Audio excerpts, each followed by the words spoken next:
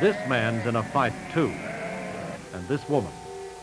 Not in a formal fight, round by round with a crowd roaring, but a strange and largely silent battle.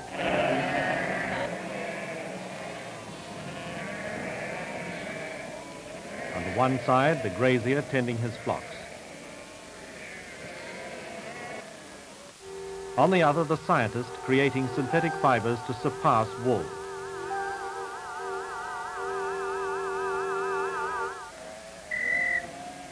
The outdoors versus the indoors.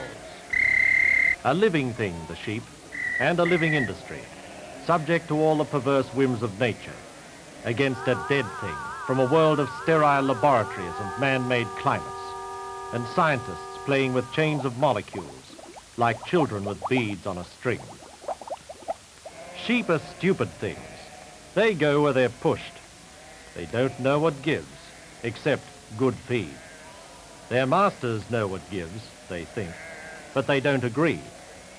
The pessimists say wool's on the way out, wool's dead, long live synthetics. But reality shows that the obituary is premature. Wool has its troubles, but the market's still expanding. Nevertheless, it has to compete with synthetics. On this front, as well as others, it has to fight. All Australian wool is in this fight, but the Merino has most to lose. The Merino is the Australian Aristocrat, the best of his kind, the backbone of the wool industry. Rams like this don't know it, but they bear the future on their backs.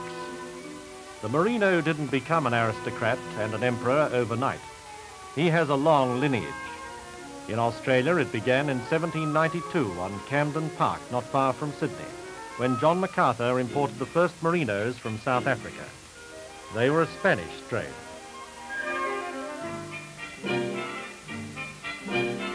MacArthur's home, Camden Park, stands firm as the Merino he founded.